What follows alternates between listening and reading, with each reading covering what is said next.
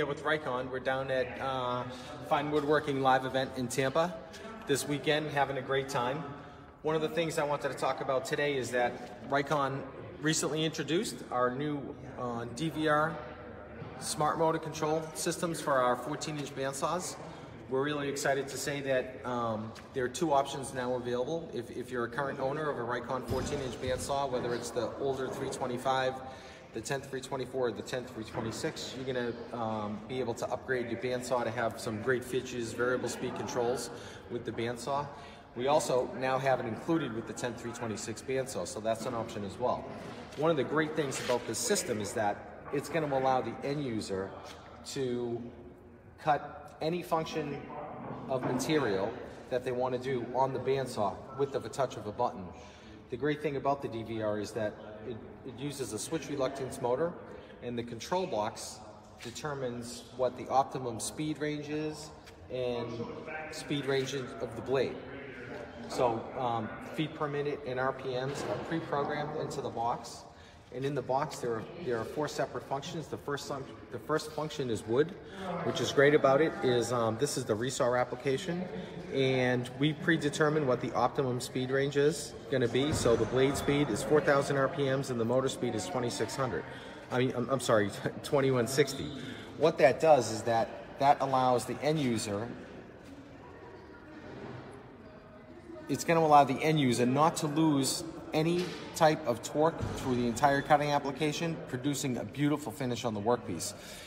Of course, you have to use the right blade for the proper application, but with that being said, if I wanted a resaw, I would just press the F1 button, press the on button, the motor starts up, it's spinning in an optimum speed range.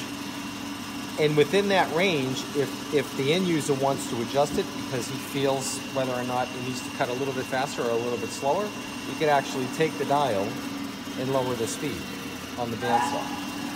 The saw has a built-in brake, so now when I shut it off, the saw stops within 5 seconds.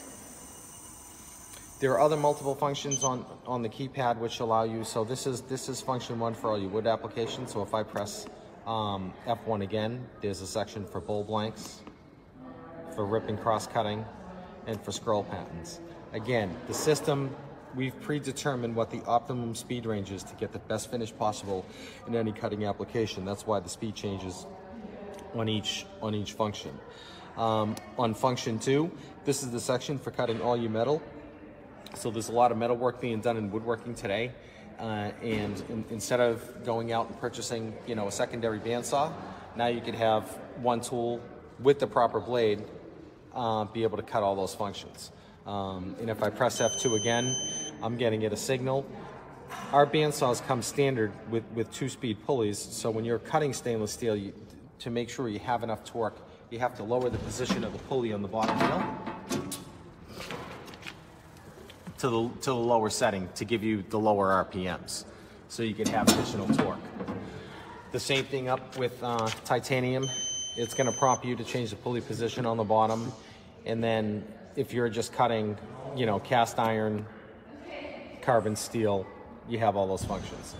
Function 3 is all your non-ferrous applications, so you'd be able to cut aluminum, brass, bronze, copper.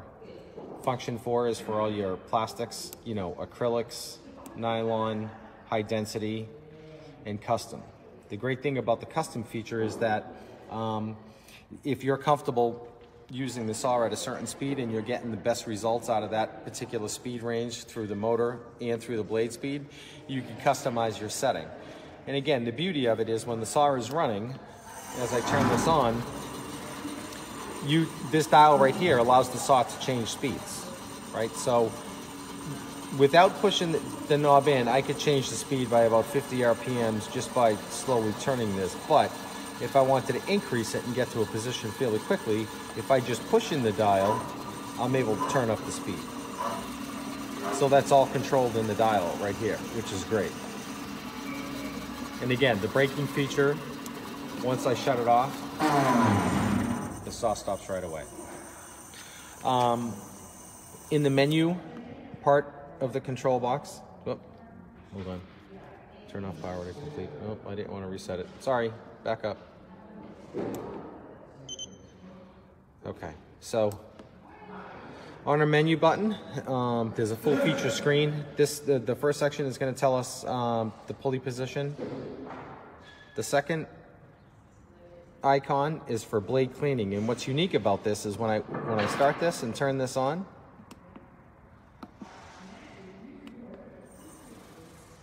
the bandsaw is actually running and the blade is spinning backwards right now. What that's doing is that's taking off all the debris on the wheels and stuff like that, and it's providing a better application for cleaning all the debris off your tires on the bandsaw. It's kind of hard to see because it's spinning so slow. And when I turn it off, it always resets and goes back into the forward mode.